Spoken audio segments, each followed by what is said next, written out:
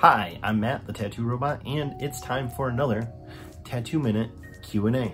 Let's hear today's question. Hi, I'm Hope, and this is Pepper, and we were wondering, are your inks vegan friendly? Well, hello, Hope and Pepper, and that's a great question, but it's the wrong question.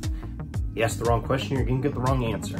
So, yes, most ink manufacturers nowadays do produce vegan-friendly products. However, the real question should be, is your tattoo setup vegan-friendly? And for that, I've got an extended answer. So let's go ahead and put 2 minutes on the clock, bing, and get into it. This is a very common product, green soap. And yes, the bottle is normally dented in. Shipping, I guess. Not vegan-friendly. Alternative, Castile soap. Dr. Bronner's is the bomb. This is vegan friendly, always has been. Stencil applicator. Stencil stuff, great brand, vegan friendly. Redemption tattoo aftercare and lubricant. It is great for the setup while you're getting tattooed, and it's also great for healing your tattoo. Cocoa butter, great alternative, vegan friendly. Many products, including ointments, contain lanolin. Lanolin is a byproduct of sheep's wool. Petroleum.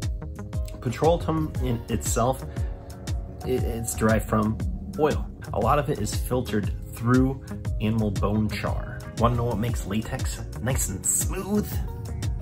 Casein, which comes from milk. Green soap contains glycerin.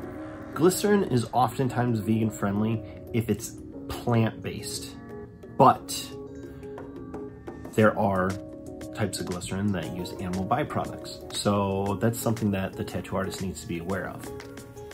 Now, with glycerin in mind, let's jump over to tattoo inks right now. They also contain glycerin, but there are some great companies out there that are making sure that they are using only vegan-friendly materials, such as Eternal Ink, the brand that I use, and Intense, and even Silverback.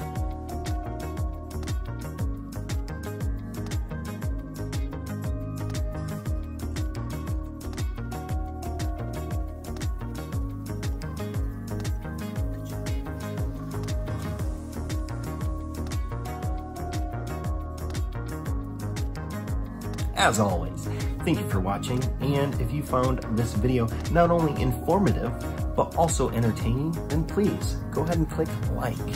And if you'd also be so kind, share it and hit subscribe. Thank you, I'm Matt the Tattoo Robot, and I'll see you on the next one.